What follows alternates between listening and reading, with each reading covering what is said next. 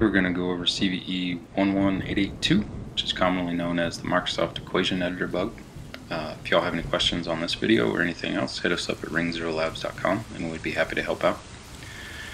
So I was sitting on this content for a while, didn't make the video, and then I got a YouTube subscription notification that Colin Hardy had uploaded basically the exact same video that I was about to upload, this one, on this same exploit.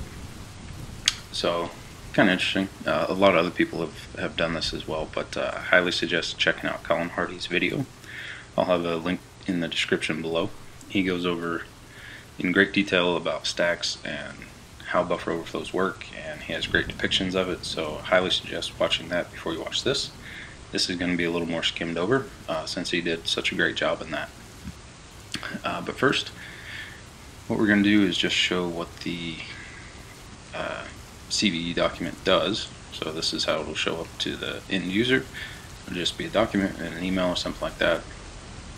If you run it, Microsoft Office is going to open. Alright. And then we see this program right here. This is the vulnerable program. This is known as Equation Editor. Equation Editor was written a very long time ago, and it has virtually zero protections and a lot of things wrong with it. But one very specific thing it has wrong with it is it has a buffer overflow in a font typeface for the equations. And as we see, MSHCA was opened up, and then we see that we get a call out to zilp.pw. So all the end user sees is this document with a bunch of gibberish in it, but in the background that equation editor has opened up with a vulnerable string that was passed to it and caused remote code execution to reach out and reach out to that website. So we'll go through real quick on how to pull out this equation and kind of go through its structure a little bit and show you how to analyze it. What we're going to use is something called OLE tools. OLE tools has a bunch of stuff in it, as you see here, but one particular thing that we're going to use is RTF object. And then we're going to give it the file that we want to analyze. And what this will show us is any OLE objects within the file. And as we see here, ID 0, there's an OLE object for an equation. So what we want to do is rip that out. We do that by issuing the same command, but attack S, which means save object 0. And there we go. And there is object 0. So what we can do is throw that into Explorer. And then this is the raw data of the object. If we scroll down a little ways, you see here that Microsoft Equation Editor, cool, and then MSHCA, and there's the bad guy's website. Alright, cool. So to understand a little bit about this, we need to know a little bit about the structure of the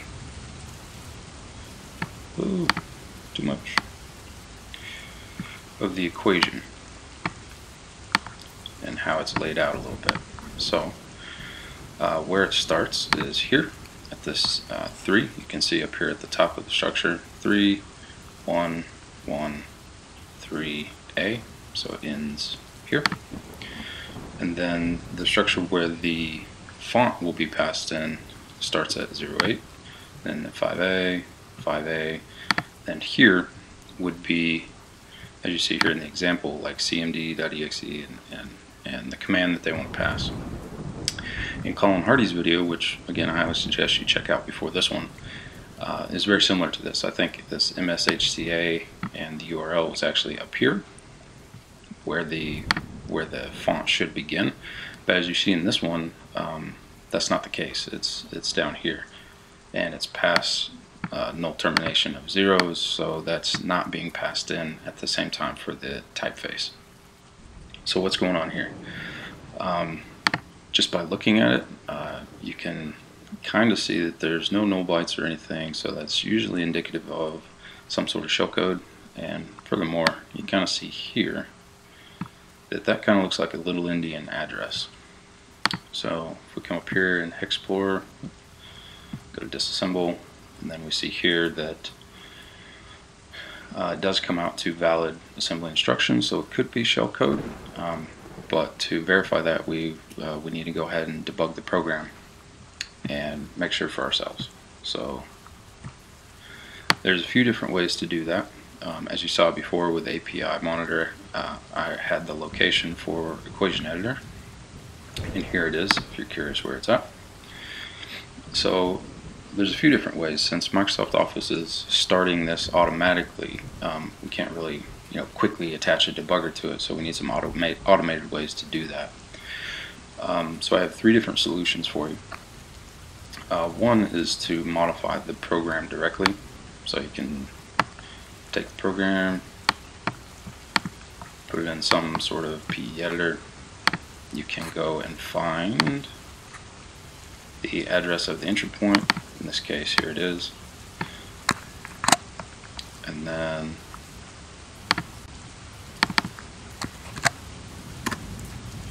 go to the entry point within the file and actually just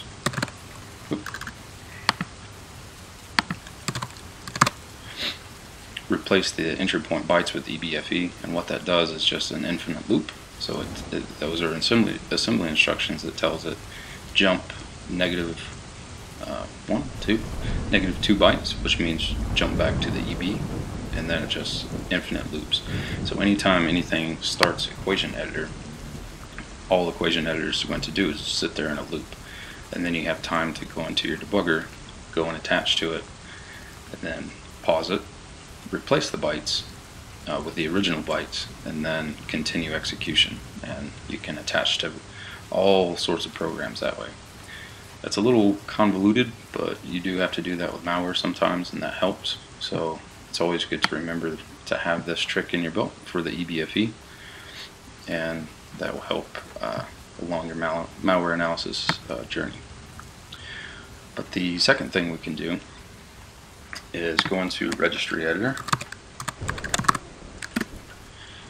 And there's a very specific key in here. It's called Image Execution File Options, and it's located under HKey Local Machine, System, Current Control Set, or no, that's not right. HKey Local Machine, Software, Microsoft,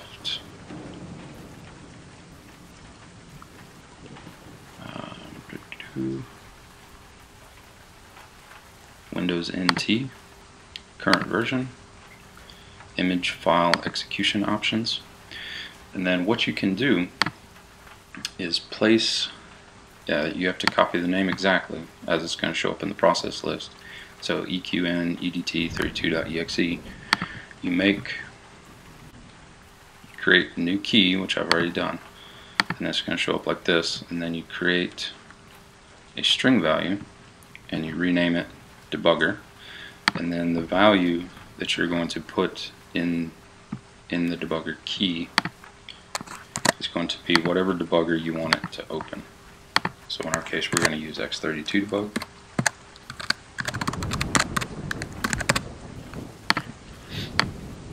And now, whenever something opens Equation Editor, so we can go back and just double click this document again. Word, cool.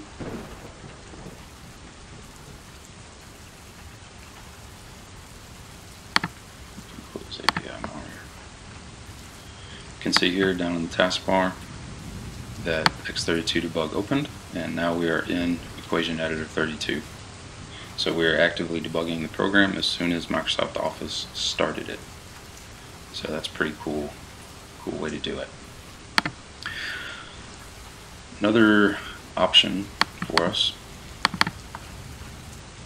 is to use something called G-flags. G-flags comes with the Windows Debug SDK. So G-flags, maybe. Where's it at?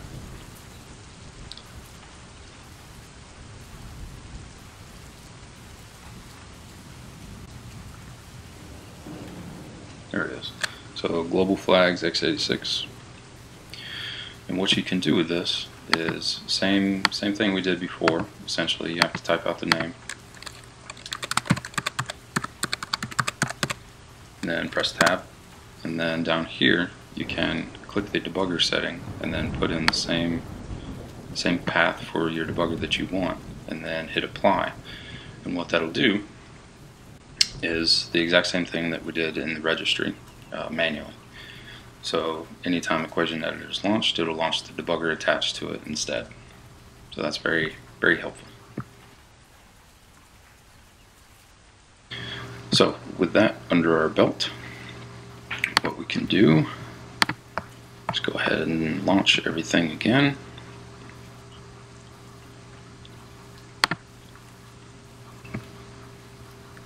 There it is. Sorry about that, took a minute.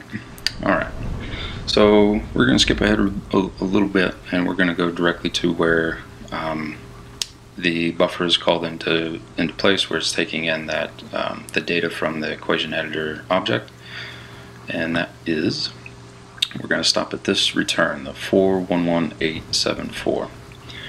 And the first time it hits it, that's not what we're interested in. We need to hit it one more time, and there we go. So if we go to our source address, which is ESI,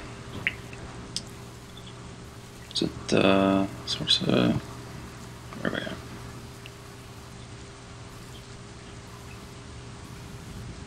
Oh no, we're already at the return.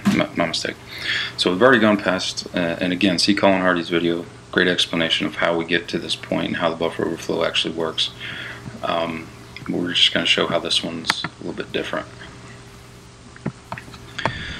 So to understand a little bit,